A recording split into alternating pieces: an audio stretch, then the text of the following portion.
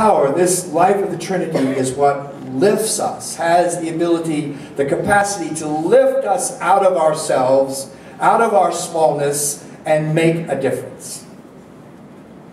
And enables us to see the potential we have of being someone even more than the person you are right now.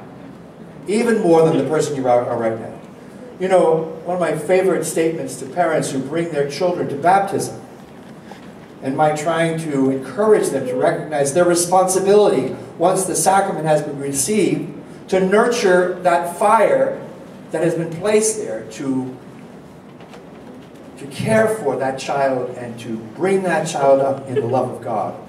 I say to them, you don't realize that what you're doing for this child today, that they will have the capacity one day to do much more than what you're doing for them today. If you help them to live that life. If you don't, then it will simply lie dormant and go nowhere. So all of us, if you think about it, all of us here today, even from this retreat of the Holy Spirit working, can leave this place and have the capacity to be someone more than what we are right now. That's amazing. Amazing. The point I'm trying to make is, you not only can be holy, if God lives in you, you are holy.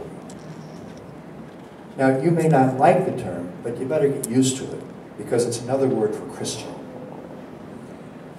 However, before you start building a pedestal, let me ask you, are you living your holiness? Yes.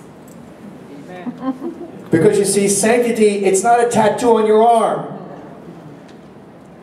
It's not a stamp on your soul. It's never meant to be static. It's not a creed that you profess. It has to be more. It has to be dynamic.